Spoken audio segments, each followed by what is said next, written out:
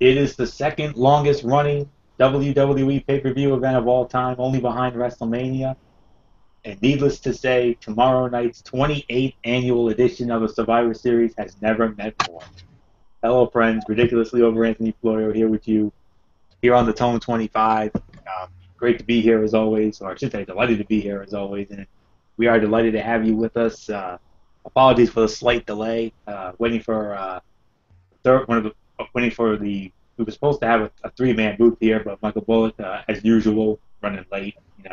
It is what it is when it comes to that. But hopefully he'll be here by the time we wrap up here, or if not, we'll just get some quick takes on him during NFL Saturday, I guess. But fortune, it is. I'm gonna call. I thought about this all day, and I'm gonna call this. I'm calling this the Fortune Four's Super Saturday Night, and it is indeed a Super Saturday Night with the Fortune Four here.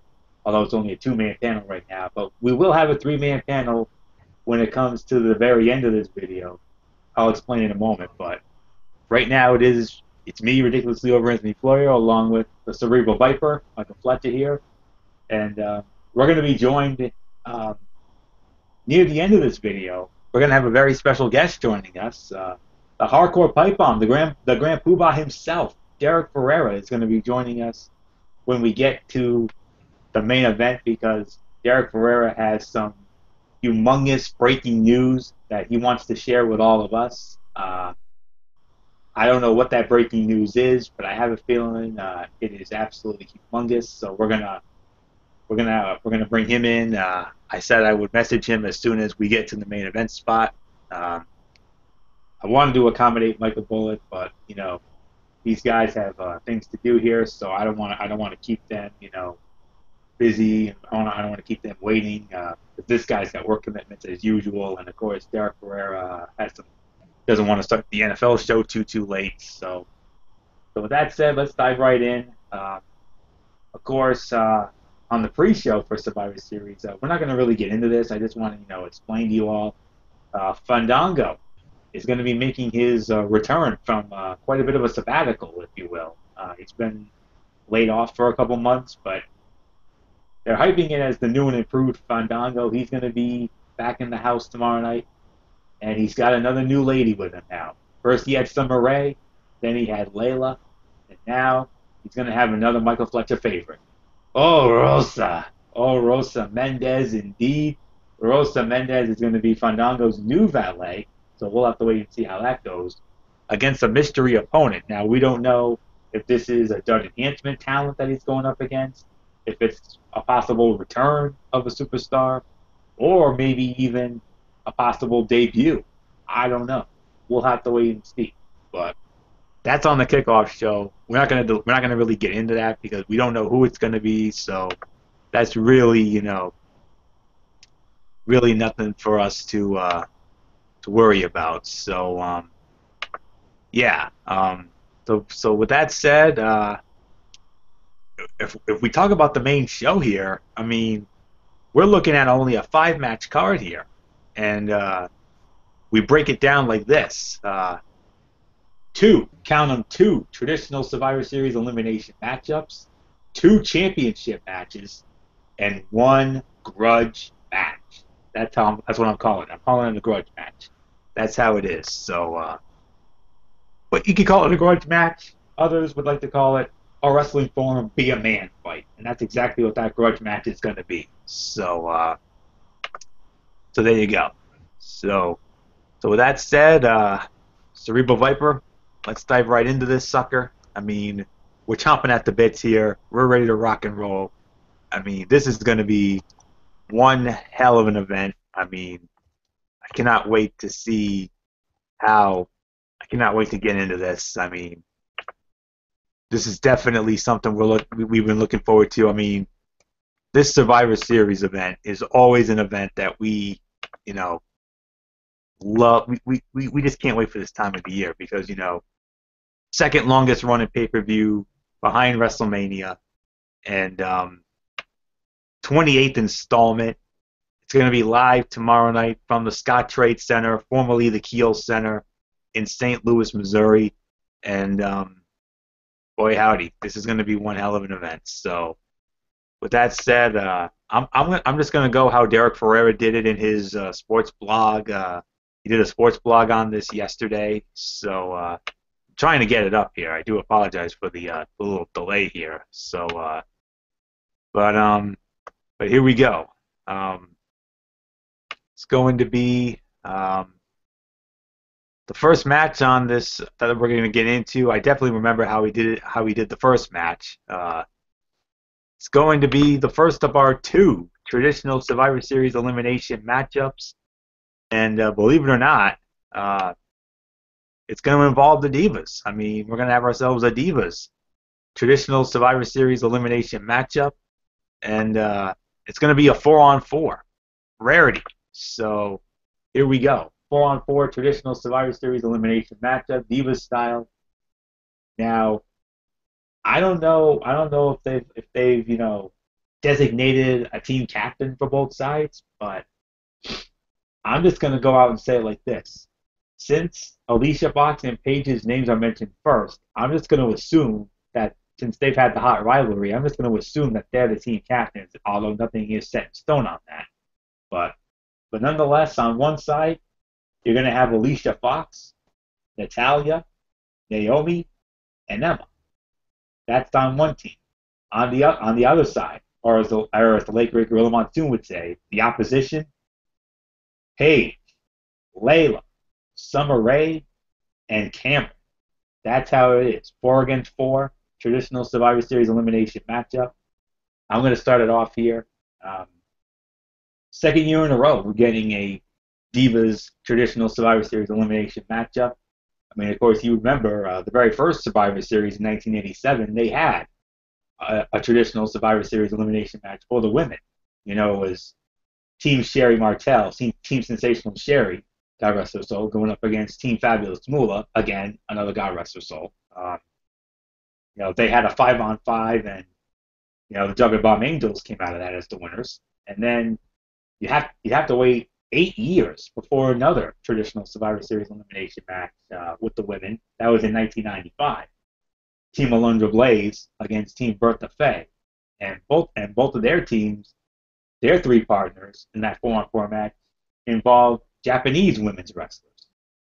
And I watched that back recently, and it was definitely one of the better women's Survivor matches I've seen, especially Aja Kong in that match. And then you would have to wait 13 long years before the next one in 2008 in Boston's TD Garden. It was a 5-on-5 Divas Survivor match, and it was an interpromotional match. It was the Raw Divas against the SmackDown Divas, and it was Team Raw who won, the Glamazon Beth Phoenix, sole survivor. And then we would get it again the following year, 2009. Mickie James captained one team against Michelle McCool, who captained the other side, and Team Mickie James won that thanks to two of Michael Fletcher's all-time favorites, if not his two all-time favorites, Mickie James and Melina Perez. I know he was very excited to see those two baby girls go over because those are his two favorites. And me being a McCool guy, but that was to be expected. And then last year, of course, was the last one. It was a 7-on-7.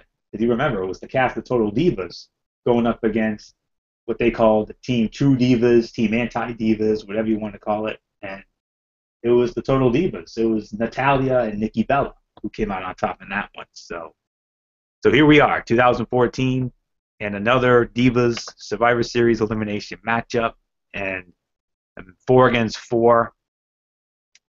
A little bit tough to call here. I mean, you look at the Alicia Fox team. I mean, Fox, Natalya, Naomi, and Emma. You got two former Divas champions in Alicia Fox and Natalya. You have a Diva who I honestly felt should have had a run as Divas champion already in Naomi. But, injuries, what else is new? Injuries. It was that vicious eye injury that she suffered at the hands of Oksana that really kept Naomi from being a Divas champion. I think if it wasn't for that, she would have had a run as a Divas champion. And then Emma, as much as the gimmick is, loopy and out there and a little bit of a campy comedy gimmick, who knows? Maybe she could be a future Divas champion herself. I mean, remember that match with Paige she had at that NXT show, which a lot of us are still raving about to this day. I mean, so good that many are calling it the Diva match of the year. Although Charlotte and Natalia was just as amazing. And then look at the heel side. Again, two former champions, Paige and Layla. And Summer Rae, maybe a future Divas champion, I'm not sure. We'll have to wait and see on that. And Cameron, well, we all know that's the weak link right there. Everybody knows that. And I honestly thought going in it was going to be a 5-on-5. I thought maybe Rosa was going to round out the face side, and maybe even Eva Marie was going to round out the heel side. But I don't think that's going to happen.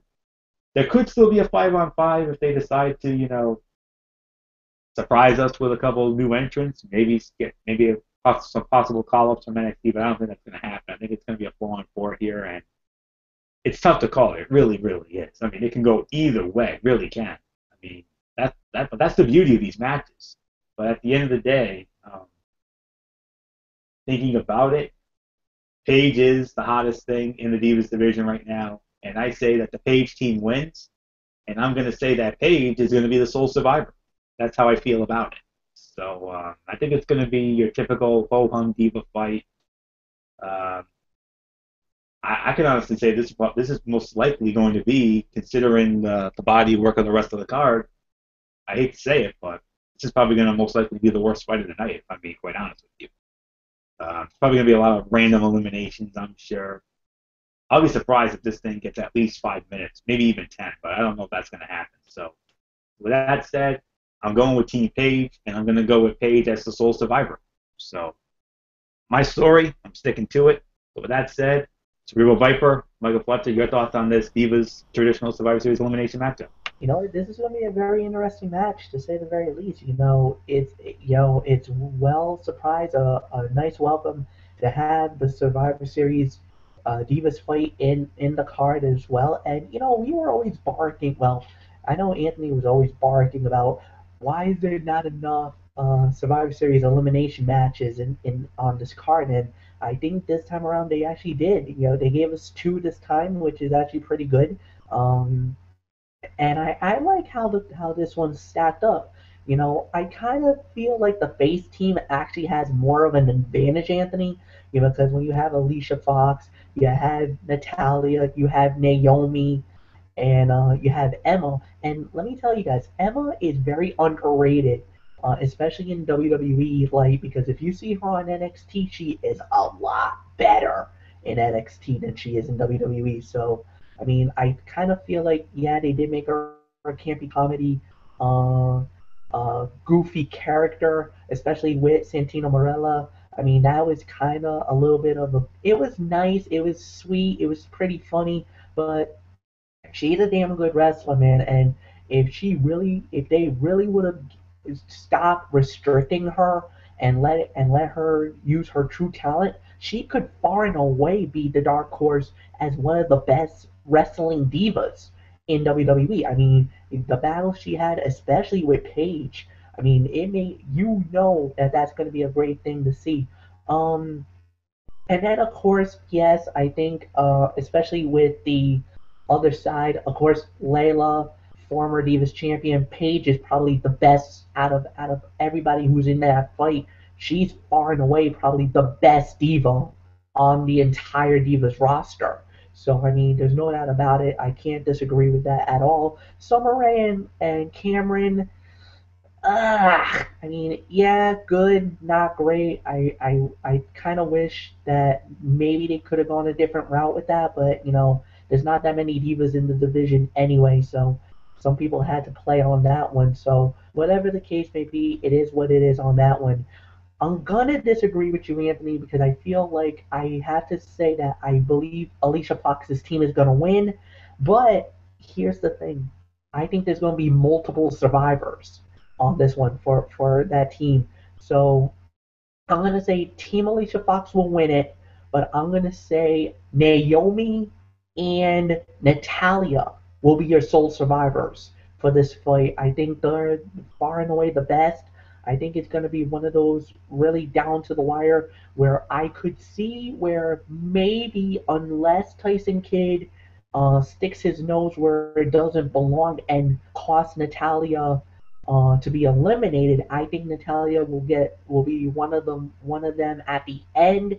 And Naomi, I just think her skills are so good now that I think they're gonna really want to push her in the near future, especially after some of the news that I need to talk about, especially when we get into the Divas Championship fight later on in the show. But I mean, at the end of the day, I think it's the right thing to do. So I'm gonna go with it. Team Alicia Fox wins it with Naomi and Natalia as survivors of that match. So with that said, Anthony, let's move on. All right, and we're gonna move on to our next match here. I managed to find that Derek blog, so I've got it right here. So I'm just gonna go by how he did it, and he led up with the Diva fight, so I did the right thing there. So next match we're gonna get into, it's gonna be a fatal four-way match for the WWE Tag Team Championship. Reigning champions, the Dust Brothers, Goldust and Stardust. They're gonna be defending the titles against three different challengers. They're gonna be defending them against the Usos, Los Matadores, and the Miz and Damian Mizdow.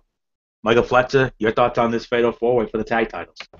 This is going to be very interesting to see because remember, fatal four ways are so unpredictable to predict in these type of situations, and especially because it is one fall to a finish.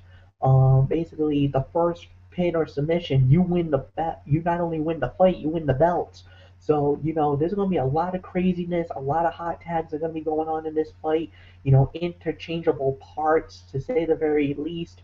Um, the smart money would say that, the smart money would say either Stardust and Goldust walks out of here with the belt, or the Usos are gonna win the titles. And something tells me that I think we're gonna see something out of right field. I don't know why. I just got this weird feeling that with everything that's been going on lately, with especially with the way the fans are reacting, and I know a lot of people are saying, "Oh, I think Mizdow gonna, Mizdow and the Miz are gonna have an implosion soon." I don't think it's gonna happen just yet. I don't think there's gonna be an implosion just yet, and I'm really gonna go out on a limb here, and I'm actually gonna do something probably borderline crazy here. I am actually gonna say that Mizdow and the Miz are gonna win the WWE Tag Team Championship. I think they are gonna be crowned the new WWE Tag Team Champions tomorrow night. Um, the reasoning behind it is I think it's gonna be a crazy finish. I think it's gonna be some kind of chicanery type finish. I could even see where Mizdow might pull that twin magic, which I know Florio's, but I think we're gonna see some kind of twin magic where the Miz and Mizdow plays a little kookiness, to say the very least. And I'm gonna go out on a limb here, and I think they're gonna steal the tag team championship from the Usos. I think they're gonna pin one of the Usos and send them into an Uso crazy stir. But at the end of the day, I understand probably not the smartest pick, and probably, like I said, right out somewhere out of right field. But something tells me that this is not going to be your typical fatal four-way type of championship fight, and I think there's going to be a screwy little finish. But I do believe we will have new tag team champions when this is all said and done. I'm really going out on a limb here, so I think Mizdow and The Miz wins the titles. Anthony, it's yours. Yeah, you certainly are going out on a limb on that one. But anyways, yeah, should be a good matchup here. I can honestly say this will probably be the third best fight of the night, if I'm being quite honest here. I wouldn't be surprised if this ends up being the opener. I can see this match actually starting the pay-per-view off, if I'm being quite honest, because you definitely want to get a hot crowd to start it off, and I can't think of a better way to start it off than a fatal four-way matchup here. I do believe this is of the one fall variety. I don't think this is going to be an elimination style matchup, so should be a very good matchup because you got the high flying ability of the Usos. and you also have the high flying abilities of Los Matadores as well. I mean, yes, they're a campy comedy tag team. Everybody knows that. But Primo and Epico, they can back it up. Everybody knows that. And of course, Miz and Mizdow, I mean, I know they're getting over right now. I mean, Mizdow especially. But Derek Ferrera thinks there's a possibility that Mizdow will actually turn on Miz and start a babyface run because of the crowd reactions that he's been getting. And I could see that, if I'm being quite honest. I don't really see Miz and Mizdow winning the tag team titles. I mean, there's definitely a chance that it could happen. There is always a chance, as we all know. Anything can happen in the WWE. Everybody knows that. McMahon, praised that about 20 years ago. We all know that.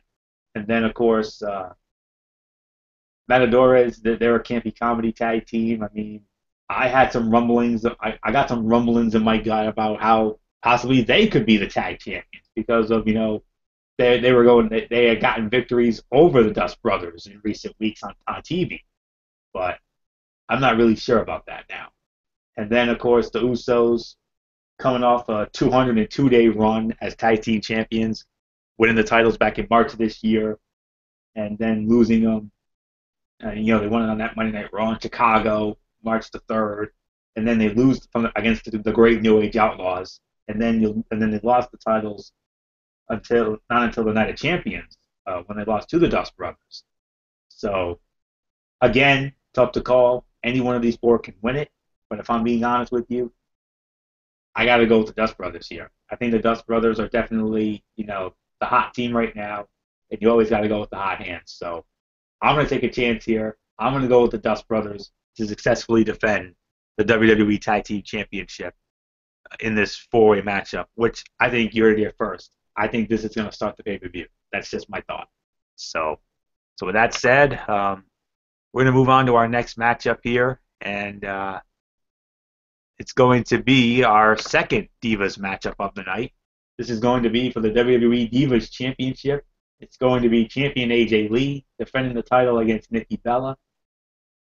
Yes, Nikki Bella, of course, winning a Divas Halloween costume battle on the Halloween episode of SmackDown to earn this number one contender spot. And of course, we all know last month at Hell in a Cell, she defeated Sister Brie Bella in a match where the loser had to be the winner's assistant for 30 days. And thankfully, this hasn't been, shoved down our throats as much as we were thinking it was going to be. I mean, I'm glad they've kept this at a minimum. I'm very happy about that.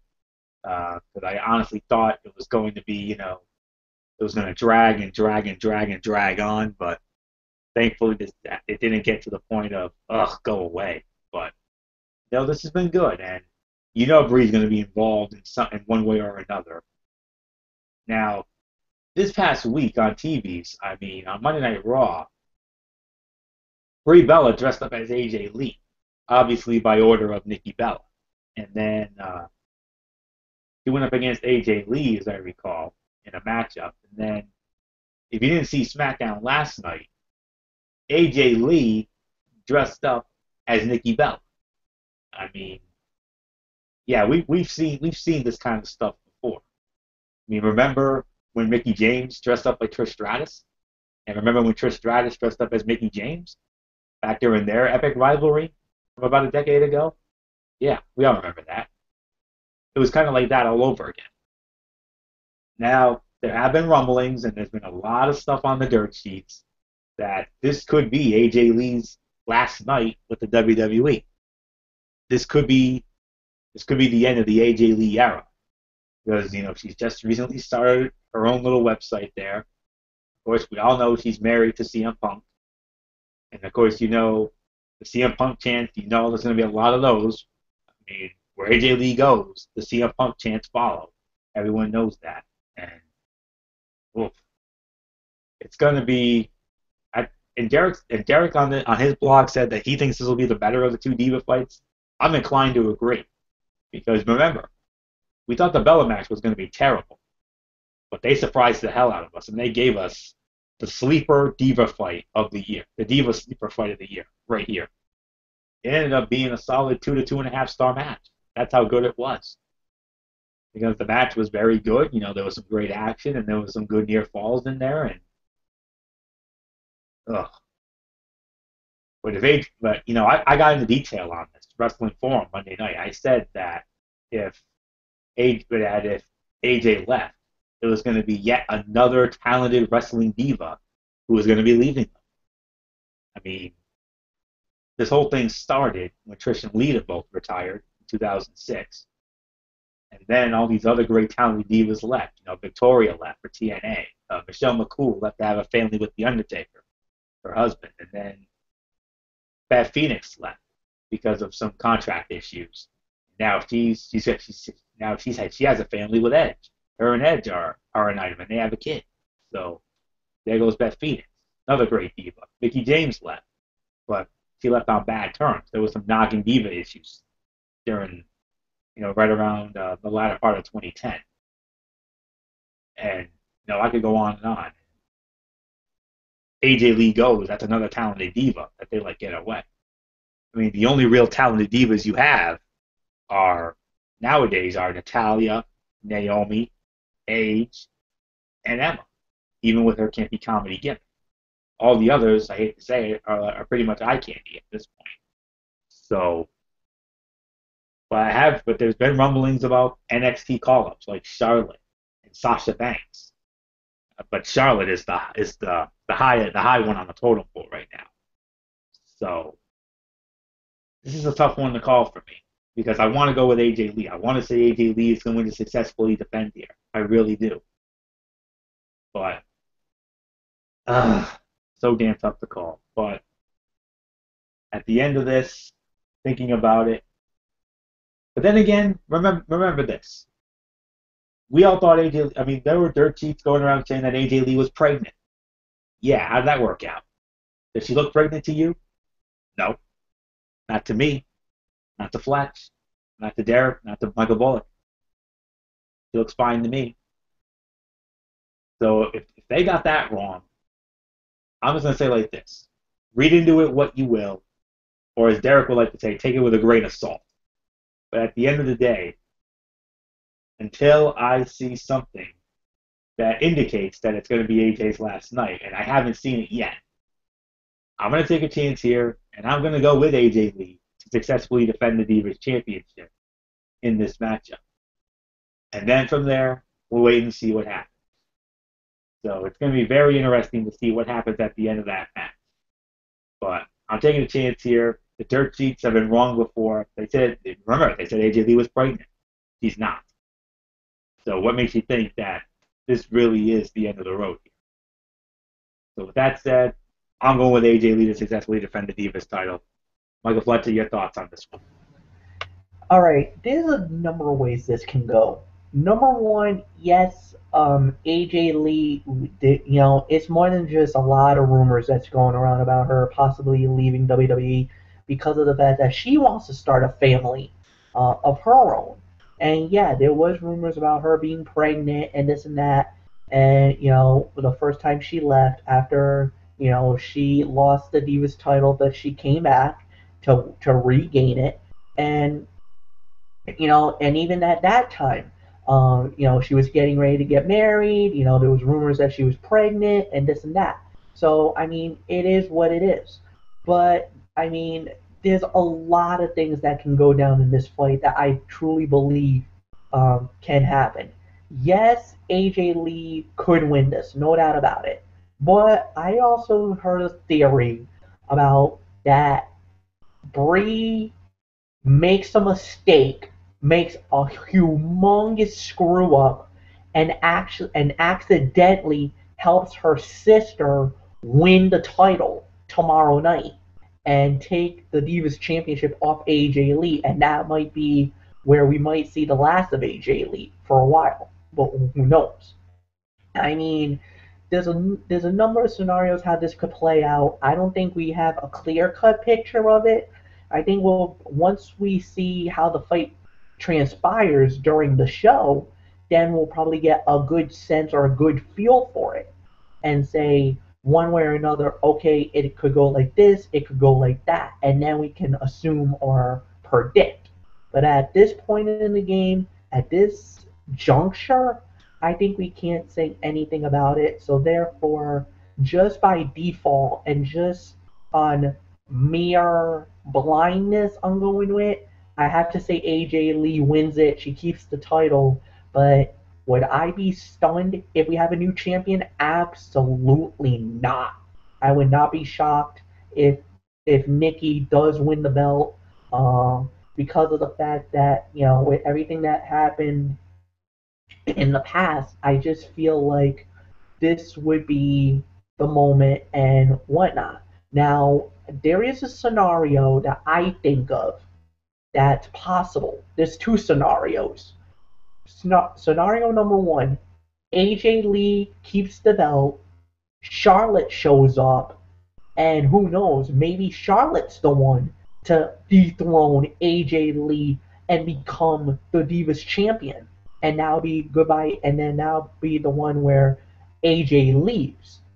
Or number two is that Nikki wins the belt, Brie goes after Nikki, and Brie, on the back of the Yes Movement, wins the Divas Championship, and she becomes the Divas Champion.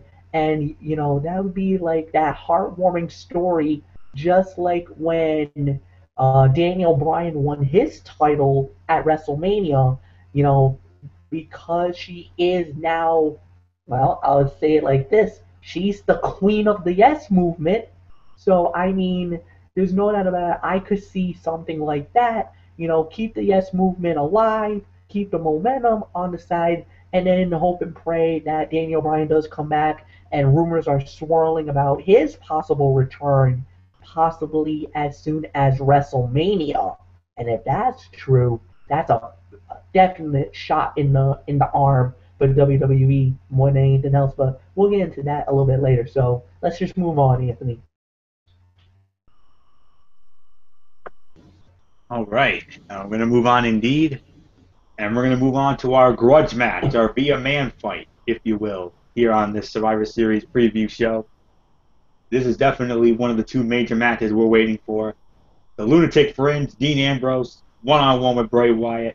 Michael Fletcher, you get the lead off on this one, man. What do you Oh think? man, what a fight this is gonna be, Anthony. I mean, this is the one I think the whole world's been waiting for. When we saw what happened last month at the Hell in a Cell, we all were kind of flabbergasted, but then we all were thinking, oh my God, Ambrose and Wyatt, this is gonna be freaking awesome, and they've delivered. And then some, the promos that they've been doing, the mind games that these guys have been playing. I mean, this is why everybody's getting so jacked up for this fight more than anything else in this world, and I am very apprehensive and very I'm optimistic about this fight. And if this is, I hope this goes down the right way, because if this does, holy crap, is what I'm gonna say. As far as predicting a winner, I gotta go Bray Wyatt. I'm sorry. I think right now, I think this is not going to be the end of the rivalry. So I'm going to give Wyatt the advantage. I think Wyatt will win this one either by hook or by crook. I think he'll either backdoor his way to the victory, or maybe there's a surprise. Maybe there might be two new members coming to join in following the buzzards, as they would say. We'll wait and see what happens there. And you know what I'm talking about when I said two new members. Um, so I think there might be two new guys who might be wanting some guidance, wanting some help from Bray Wyatt. But we'll wait and see what happens there. And I truly believe that this is not going to be the last time we're going to see these two go at it. I actually think they could go and fight one more time in December for TLC on the next pay per view after that. So I just think that this time around, Bray Wyatt gets the advantage. I think he wins the match. And I do not think this is going to be a blow off at all. I think this is just going to be another log in the fire, as we would say. So with that said, Bray Wyatt wins. Anthony, it's yours. Yes, Derek Ferreira hinted at this on his preview blog that he did last night on the sports blog website.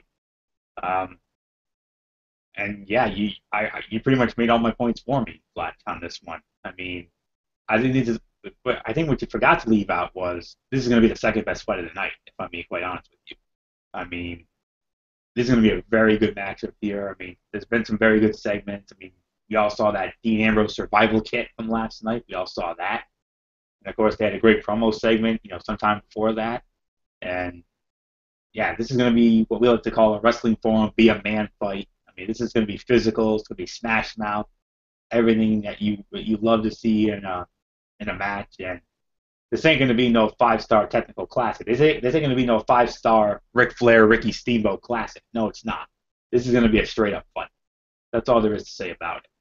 I mean, and I do agree with you. I think Bray Wyatt does go over here.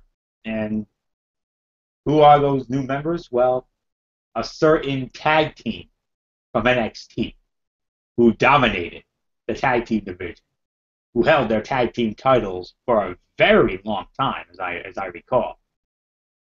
A couple of guys that go by the name of the Ascension. Anyone? The Ascension. That's who Derek Ferreira thinks is going to be coming in to join up with Bray Wyatt to call and to form what Derek is calling the Wyatt Family 2.0. I mean, if the Ascension show up, I mean, my goodness, wow. I mean, to have them with Bray Wyatt as the new Wyatt family, that would be pretty impressive, man. I mean, any way to get the Ascension on the main roster, I'm all for it. Because if you haven't seen these guys, they are amazing. And I wouldn't be surprised if we see them in the tag team scene anytime soon. And who knows, maybe this team could definitely be a major factor in the tag team title picture within the next year. So with that said, I'm going to agree with Fletch on this one. I'm going to go with Bray Wyatt to win it. I think it's because of the Ascension. I think the Ascension is going to get involved. I think Ambrose is going to be on the verge of winning the match, but then the lights will go out, and then you'll see the Ascension, and they'll take out Dean Ambrose. Maybe allow Wyatt to set up for the Sister Abigail, get the win, and then it will set up some kind of a gimmick match at TLC next month in Cleveland. I'm thinking possibly either a tables match or a chairs match, because it's not. I don't think it's going to be the tables, ladders, and chairs match itself. I'll have some thoughts on that in just a moment. But yeah, here we go. I'm going with Bray Wyatt to win. So special guest joining us now. You may know him as the host of the Wrestling Forum, the hardcore pipe bomb himself, our Imperial Grand Poobah himself, Derek Ferreira. He wanted to join us for what we're about to get into right now, ladies and gentlemen. It is the main event of the night. Traditional Survivor Series elimination matchup. Team John Cena versus Team Authority. Team John Cena consists of Team Captain John Cena, along with Dolph Ziggler, The Big Show, Ryback, and Eric Rowan, going up against Team Authority, captained by Mr. Money in the Bank, Seth Rollins. His team members consist of the world's strongest man, Mark Henry, Rusev, formerly of the Wyatt family, Luke Harper, and then oh my goodness, I mean Rollins, along with Mark Henry and Rusev and Luke Harper. I do and Corporate Kane. Can't forget about Corporate Kane or Citizen Kane, as we like to call him. So I don't know if Derek wants to lead off on this because I know Derek has some big news. Oh, I do. Oh, I had a feeling you would. So with that said, I'm just going to throw it up to Derek Ferrer because he has some major news that he wants to share with all of us. So, all right, Derek, let's have it. All right. Well, first of all, we always say how you're going to follow that. Well, let me just say it like this: you guys ain't going to follow what scoops that I found on the internet the last couple of hours. So, want to talk about this match because I did talk about this on the sports vlog. This fight right here, I'm calling it the winner take all 2.0 because it has winner take all over it. I mean, from the first one. Think about it. And that was something that I talked about on the blog, I believe it was last week. And I did a reflection blog. 2001, why that winner-take-all match, to me, was the greatest Survivor Series match of all time. Putting it on social media, some people agreed, and some people disagreed. Some people, believe it or not, had that Team Raw, Team SmackDown, and then, of course, the other one was the Survivor Series fight with Team DX. I think that was in 2003. But when you talk about this match, you have what I think is going to be 45 to 50 minutes of a Survivor Series rules matchup. And when you have that match as a long Survivor Series rules match, there's one thing. It's going to be a 5-star classic. It's going to have a whole bunch of Shakespearean drama, as we always like to say. And there's going to be, believe it or not, as the dirt sheets say, 3 surprises that's going to happen tomorrow night at this pay-per-view. This surprise really, it's not really a surprise to be quite honest, but there was news today, and I'm going to try to go on the website that Anthony Florio always goes on, the WrestlingNews.co. Randy Orton, yes. Randy Orton is going to be in St. Louis. He's already in St. Louis, Missouri, as we speak. We know that he's filming the Condemned 2. But there was something that really came out of that dirt sheet. And I'm going to try to pull off the picture here.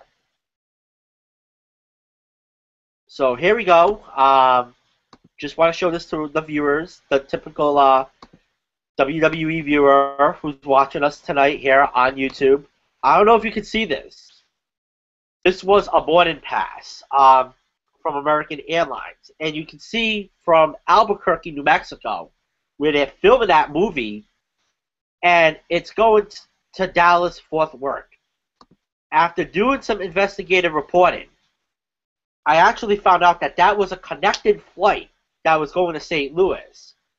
Now, Dave Metzler, who loves, of course, to, be really the big spoiler in the room, as I like to say, he reported that, you know what, just take it with a grain of salt. He's in St. Louis to visit his father, of course, maybe for the Thanksgiving holiday, because Thanksgiving is this week here in the United States, for some of our international viewers. But if Randy Orton's going to be in St. Louis, where Survivor, so that's one rumor. This rumor I actually pulled off before we went on the air tonight. There's a rumor going around that there might be a third surprise. This surprise, Roman Reigns, as early as tomorrow night, could come back to the WWE. Now, this news report that came out, they mentioned Santino Marella. But Santino Marella, he's going to be on Raw Monday night because it's one of the reasons why they got Larry the Cable Guy as the guest host, because they're going to promote the Jingle All the Way movie, the second installment of that franchise. And Santino and Larry the Cable Guy are in it. Now, Roman Reigns, as you all know, is in Reno, Nevada for a Comic-Con convention, and he's there for the whole weekend. I would take that with a pinch of salt.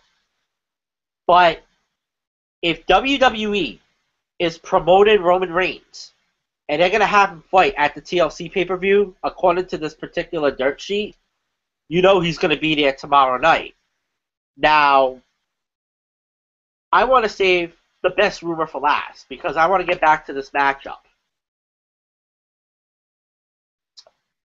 Everyone wants to know what's going to happen, because I said in my blog, I originally had the Authority winning this match. Why? Because Sheamus was going to turn on Team Cena. Well, that's not going to be the case.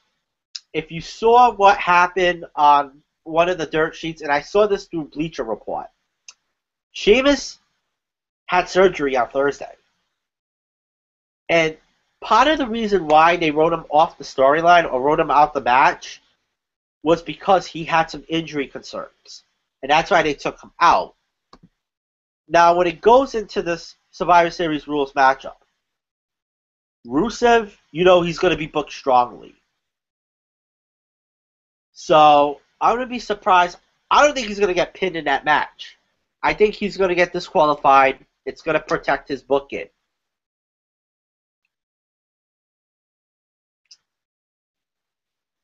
You kind of think, as it comes to the end of the match, the one thing you got to be concerned about the Authority winning is if somebody gets involved.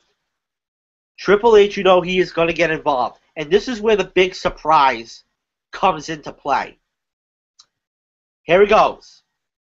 This was reported last night on numerous wrestling websites that Sting is going to be in St. Louis tomorrow night.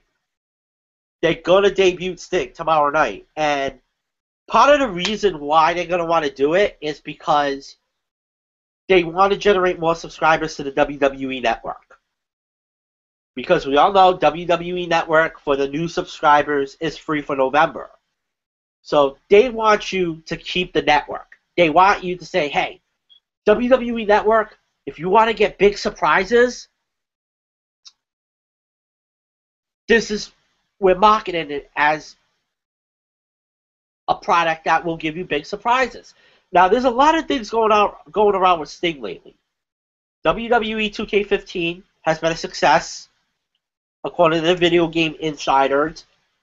They just came out with a DVD. I'll be honest with you, that DVD was just totally bad. I saw it through various methods. And another way that you want to have Sting debut tomorrow night, he's going to be your headliner for the Hall of Fame this year.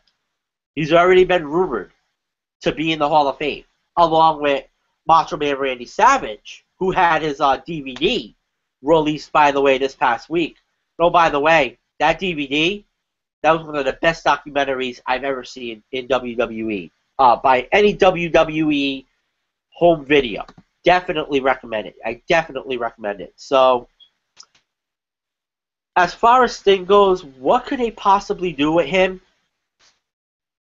I think they could make him an authority figure, maybe the new general manager of Raw SmackDown.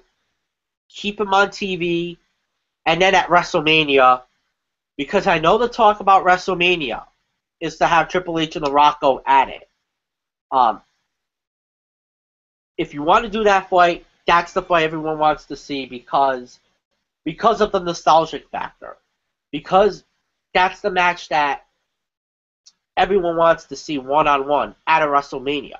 Should have happened at WrestleMania 16, to be quite honest. But they went with the Fatal 4-Way match. I respect that decision, but that should have been a singles match at WrestleMania 16. But really the concern is the younger viewers. They don't know about The Rock. They don't know about the Triple H. They don't know about that rivalry from the Attitude Era. But if you want to put Sting, which, oh, by the way, it would make a great Power Struggle storyline, because that's what WWE wants to do, is the great storyline, a Power Struggle. We've heard of rumblings about Vince McMahon and Triple H being in that storyline. That's where The Rock factors in. But you have Sting. He could factor into that storyline. So I can see Sting get involved. Some way, somehow, he'll be in St. Louis tomorrow night. We won't be seeing any Sting memes on the meme gene tomorrow night. Whether it's, that waiting for Sting character or, that skeleton from the Halloween episode of Friday Night SmackDown. Just sitting there waiting for Sting to debut in the WWE. Those are some funny memes. But as far as the Soul Survivor goes for that match, and I did not put that on Sports Blog, John Cena is one of them. Because now they got this new stipulation that they put in on SmackDown last night, that if the Authority wins, all Team Cena members are fired except for John Cena. You got to keep Cena his momentum is going to be strong. And you know he's going up against Brock Lesnar. There's been some rumors that fight could happen at TLC. Take that with a grain of salt, as I always like to say. But I also heard that he could get involved in a TLC match with Seth Rollins and Randy Orton. That was another rumor that I read about on the dirt sheets as well. Ryback obviously has to be one of the survivors. You want to make him look strong. That's what they've been doing on TV as of late. But that one concern is he goes from a babyface to a heel tomorrow night and joins the Authority. But I really doubt that's going to happen. So, Team Cena wins this match. Expect a lot of Shakespearean drama and expect those surprises to show up in St. Louis tomorrow. And like I said, with the Sting rumor, it's all about trying to get network subscribers to the WWE network. Because they have 700,000 subscribers, over 700,000. You want to get the million subscriber break by the end of the year if you want to make that into a success. And then there was another rumor that, you know, there's a possibility that Stephanie McMahon is expecting a child. That kind of caught my attention on social media. So take that with a grain of salt. Michael Bullock will be happy tomorrow night if that result does stand, because the Authority will die tomorrow night. Let's not kid ourselves. So, give me Team Cena to win this match. It's going to be a 5-star classic. Can't wait to see it. That's the match that I have the most vested interest in right now. If you told me 48 hours ago about that Survivor Series match, if I was going to watch it live, I would have said no on that. But now with all these rumors coming in, I want to watch this fight live more than any other wrestling fan. So I'm praying WWE Network, their servers, don't go down during that match tomorrow night. So Team Cena wins. Florio, it's yours. Wow. Now, how in the world are you going to follow that? I don't know. But, you know, we're going to have to try our best here. So Derek has Team Cena winning. I'm assuming that you have John Cena and Ryback as your survivors, Derek. Is that what I'm hearing? I just want to be crystal clear on that. But anyways, okay, yeah, he's got John Cena and Ryback as the winners. So, oh man, I mean, first time since 2005 that a traditional Survivor Series elimination match is going to be the main event of a Survivor Series pay-per-view. About damn time. I mean, every year since 2006, it's been some form of a world championship match. I mean, 2007, we had Hell in a Cell for the World Heavyweight title, Batista and The Undertaker. 2008, another world title match. It was Chris Jericho against the returning John Cena. 2009, a triple threat match for the WWE title, Cena, Triple H, and Shawn Michaels, which was awesome, by the way. Watched that back the other night. 2010, you had Randy Orton against Wade Barrett, WWE title, free or fired for John Cena as the referee. And then, of course, 2011 was the only year that we did not have a world title match as the main event, as you had a tag team grudge match with The Rock and John Cena against The Miz and R-Truth. And in 2012, you had CM Punk against John Cena and Ryback, triple threat for the title. And then last year, well, one of the worst Survivor Series main events of all time, if not the worst Survivor Series main event of all time, with Randy Orton and The Big Show for the WWE Championship. Traditional Survivor Series elimination match. Team Raw and Team SmackDown was the last to headline it, 2005 in Detroit. Oh. And Derek Ferrer is absolutely right. He is absolutely spot on. I mean, that 2001 Survivor Series elimination match, Team WWF against Team Alliance, winner take all, to this day, that is still the greatest traditional Survivor Series match of all time. The only one that I've ever rated a 5-star classic. Although there have been some that came close. That Raw SmackDown match, the Team Bischoff and Team Austin match in 2003. Those were the only two that gave it a run. The other ones have been good, but not overly great over the years. But they are finally utilizing this concept. This is what made the event famous in the first place. This is what made this event my favorite pay-per-view event other than WrestleMania. because of these matches. I love how these matches have gone down. I've been watching back all these classic Survivor Series for the last month, and I've been having a lot of fun going down memory lane and reliving all these great, great matchups. And this one right here, if booked correctly, and if given the proper amount of time, because remember, this is only a 5-match card, this match could easily get the 45 minutes that the winner-take-all match got in 2001, if not more than that. I mean, this could possibly surpass winner-take-all as the greatest traditional Survivor Series elimination match of all time. Team Authority loses, they're out of power. Team Cena loses, they're fired. So it's meaningful. It means something. And that's exactly what this event needs. I read a great editorial from Richard Gray of WrestlingNewsWorld.com, and he feels that this event is a big deal. He feels that this event is an event that that WWE really needs to hit a home run on, because he has been very critical of the product for the last couple of months, and he feels that if they're going to entice network subscribers, and you gave this event away for free to brand new network subscribers only, us longtime subscribers like myself and Derek and Fletch and Michael Bullock, who have continued to pay the $9.99. Everybody. There have been concerns about dirty finishes, about how there could be a cop-out finish, how there could be a shenanigan finish here. He doesn't feel that way. He feels that or riots. Yes, we feel that this event is going to deliver, and this match here, I feel, is going to deliver. We saw it earlier this year at WrestleMania 30. We didn't know what to expect going in, but after we saw that show, after we all saw that show, we were so impressed with how great that event was. It made history. It did the unthinkable. We thought no WrestleMania was going to surpass WrestleMania 17 as the greatest of all time. It happened. This year it happened. WrestleMania 30. The new greatest WrestleMania of all time, and the first pay-per-view in the history of this show, the Wrestling Forum, to ever garner the coveted perfect 10 rating. That's how great it was, folks.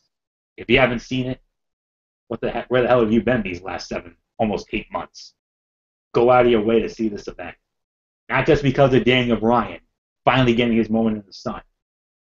Not just because of The Undertaker's streak ending, which we never thought would happen.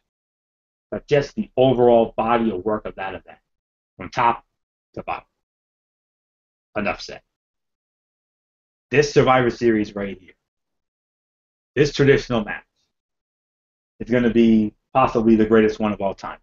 I think this match, if all goes well, could surpass winner take all as the greatest traditional Survivor Series elimination match of all time. Look at the names involved.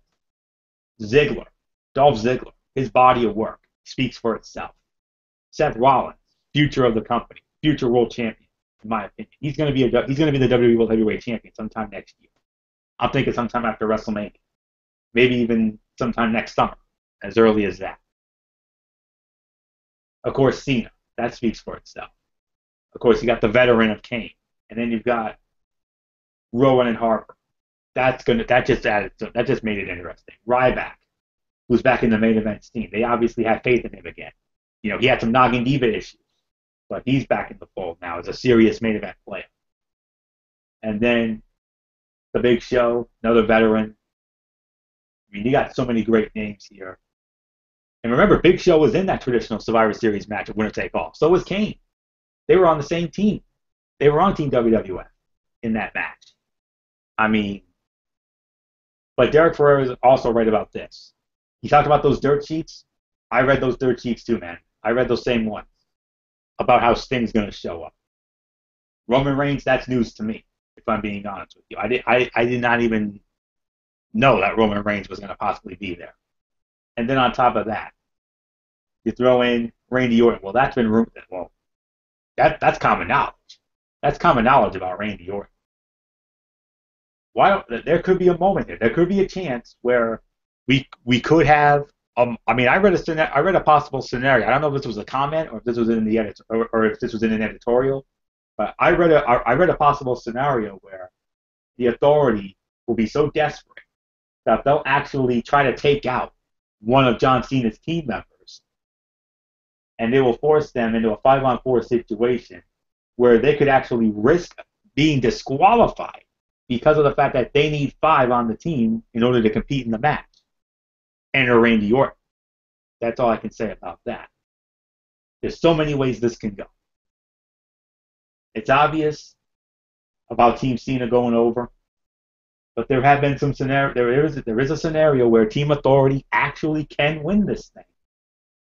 To have the Cena team members fired only for Mr. Vincent Kennedy McMahon himself to rehire those fired Team Cena members tomorrow on the next night on Monday Night Raw.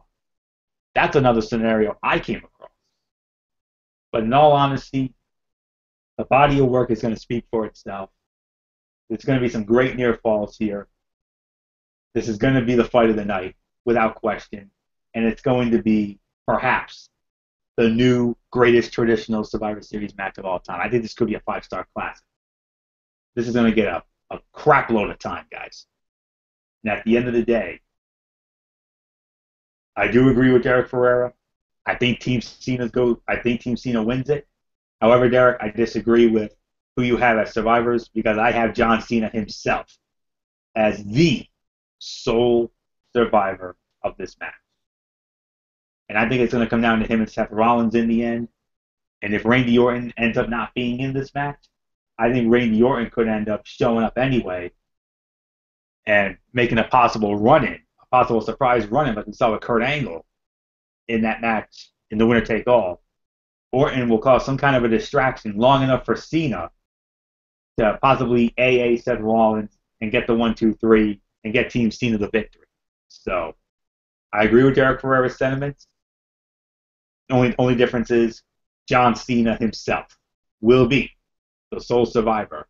Here's a guy who's only lost one time in Survivor Series history. That was in the 2012. But other than that, every other time John Cena has been involved, has competed in the Survivor Series, he's won.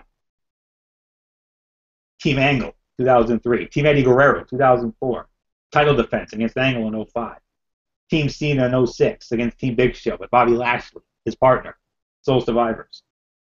2007, he didn't compete. He was injured. 2008, wins the world title from Jericho. 2009, successful title defense against DX. 2011, Team The Rock got the win against Miz and Truth. 2012, he lost. That's the only loss. The triple threat of Punk and Ryback. And then last year, he successfully defended against Alberto Del Rio, world title. They say Shawn Michaels, or maybe even The Undertaker, is Mr. WrestleMania. I'm going to be honest with you folks. John Cena, to me, is Mr. Survivor Series. One loss? Yeah. John Cena, sole survivor. Michael Fletcher, how in the hell are you going to follow this, my friend? I don't envy you. You got to try. Go for it. You know what? There's really nothing else to say. It's on. Tomorrow night, it's all about survival. It's all about being the team to win. And yeah, I heard the same rumors. I heard the same theories, including the Sting making the appearance. I heard about Roman Reigns just briefly, but I didn't hear much about it. Orton, we all knew he was going to come back. I mean, it's almost a given that he was going to come back. There is one other scenario that I heard. There's another person that actually has been for missed, and that is Mick Foley's name has been thrown around. Now, why is Foley being thrown around? Well, they're saying that there's a possible rumor going around that Foley might be back with the WWE as an authority figure hired by Mr. McMahon to be once again, general manager of Monday Night Raw, and that he would actually bring back the fired John Cena members if for some reason Cena's team does lose tomorrow night, which would be, a breath of fresh air and whatnot, and the whole 9 yards. But the thing is this is a fight and a battle and a war. There's no turning back, guys. You know that. And what this is all about is not just about two teams going at it, it's legacy, it's honor, and it's tradition. Survivor Series has always been that Thanksgiving weekend tradition. When it started, oddly enough, back at the Richfield Coliseum in Richfield, Ohio, back in 1987. Now, oddly enough, it was on Thanksgiving night when that happened. It's always been one of those events that you jack yourself up for, and a lot of people consider it, out of the top four pay-per-views, it's considered the fourth one. It's not as prestigious or as famous as the Rumble, SummerSlam, or or WrestleMania. Obviously, Mania is the big Kahuna. SummerSlam's easily probably the number two of the pay-per-views. Number three the is definitely Royal Rumble, and the Ugly Duckling, or the I hate to, I don't want to sound too raw in about it, but the forgotten pay-per-view, or the forgotten of the majors, is Survivor Series. There's no doubt about it. And the thing is that for the last few years, Survivor Series hasn't really been that big of a or a successful pay-per-view. No doubt about it. Until now, because it hasn't really been a fight that really has gotten our attention or made us say that we want to see this event. Unlike this night, unlike this event, unlike this fight, because this one will have all of our eyes glued to the TV. It doesn't matter, with the surprises, we still would have seen this. To see possibly the Authority be gone and be out forever is incentive enough. Now you add the fact that possibly Cena's crew could go down in flames. You think Cena's haters are gonna be the Cena haters are gonna be out in full force. They're gonna be begging, hoping that Cena teams loses. You know? I think the ultimate kicker is if John Cena would have been included in that. Because if Cena would have lost, if Cena's team would have lost, why the hell not Cena get fired? Why not? I could see Triple H do something like that. Say, Cena's team is gone. You know what, Cena? You're gone too. You're fired. And then, of course, McMahon will probably override that. But still, at the end of the day, it goes like this. It doesn't matter what we think, what we predict, what we see, because tomorrow night, it's going to be right here. It's going to be right in our forefront. It's going to be right in our faces, and we're going to see it. And the anticipation is palpable. You could cut it with a knife right now. The electricity in St. Louis, Missouri is a fevered pitch. You want to talk about jacked up? That's what we are. We're all jacked up for this. We're all excited. We're ready. We're ready for Survivor Series. We're ready for that main event. And one thing is for sure, gentlemen, whoever comes out of that fight, and I truly believe that it will be Team Cena who will win it. And yes, I do believe it will be John Cena. But let's think about this. If Cena wins it, the Cena haters will be all ho hum. It's Cena, Super Cena, rules the roost again. The hail to the conquering hero. But what about if one of these others wins it? What if Ziggler wins it? What if Ryback wins it? What a shot in the arm it would be for one of these guys to win this fight, to be the one to say, I put the authority out. Are you talking, like Anthony Flair would say, put the jetpack on the back of this guy, he is going to skyrocket to the moon if they win. I'll tell you one thing, it's going to be a fight to remember. I hope it's that 5-star classic that you guys think it's going to be. But I think with the shenanigans and everything else, I'm sorry, I can't go 5 stars. I can say 4, 4.5, no doubts. And I can't put my finger on calling it the greatest Survivor Series match, elimination match of all time either. I think I'm in a wait and see.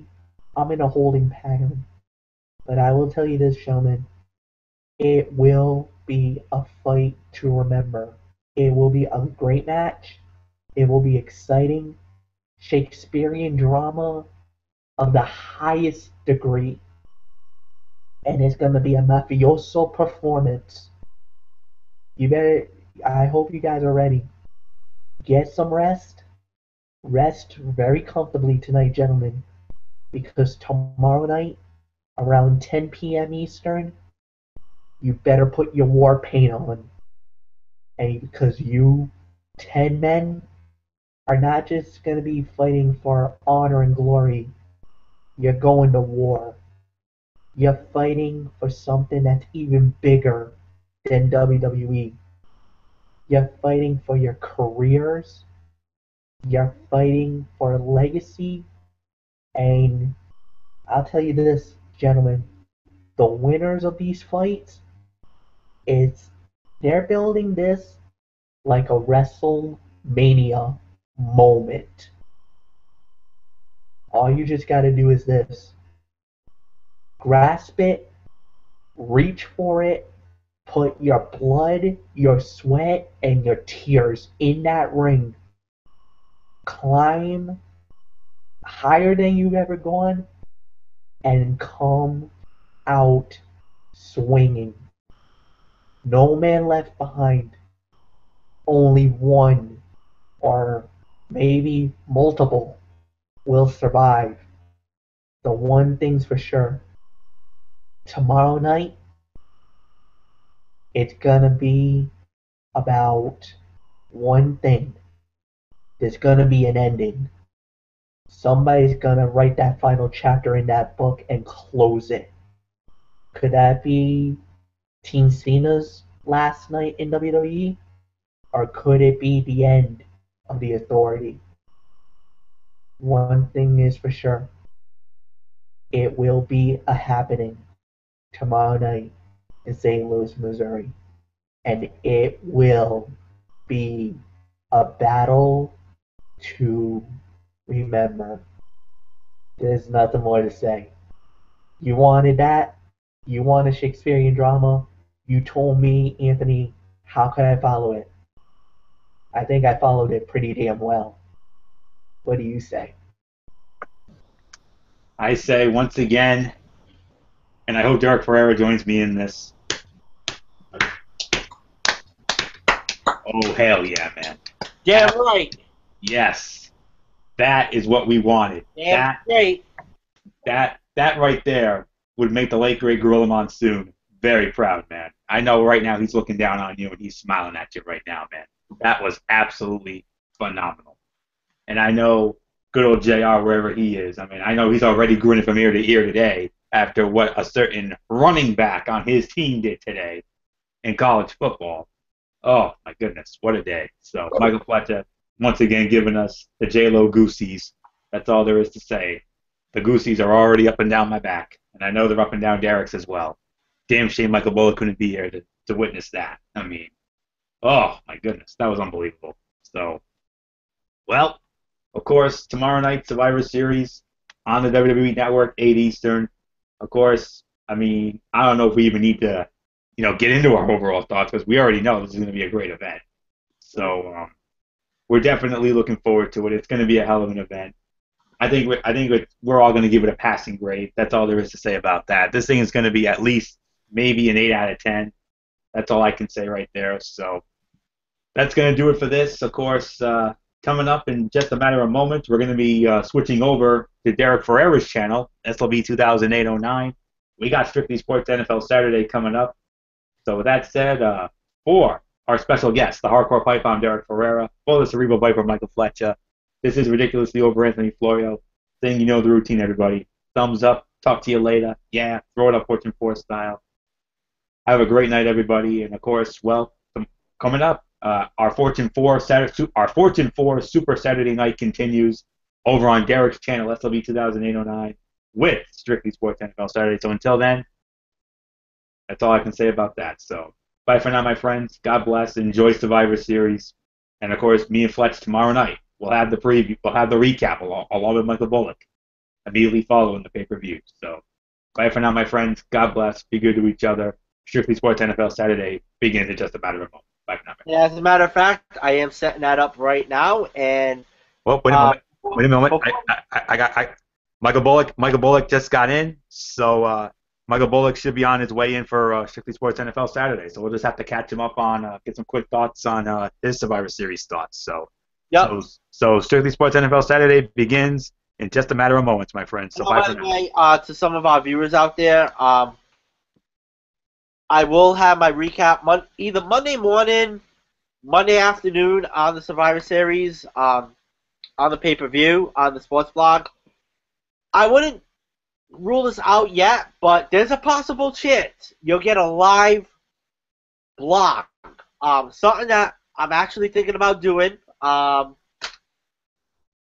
the sports blog, so I'll be updating you guys throughout the night on sports blog. That's a possibility tomorrow, but check out my blog Monday. And oh, by the way, Strictly Sports NFL Saturday will start right about now, so switch over to SLB 2008-09 to watch NFL Saturday.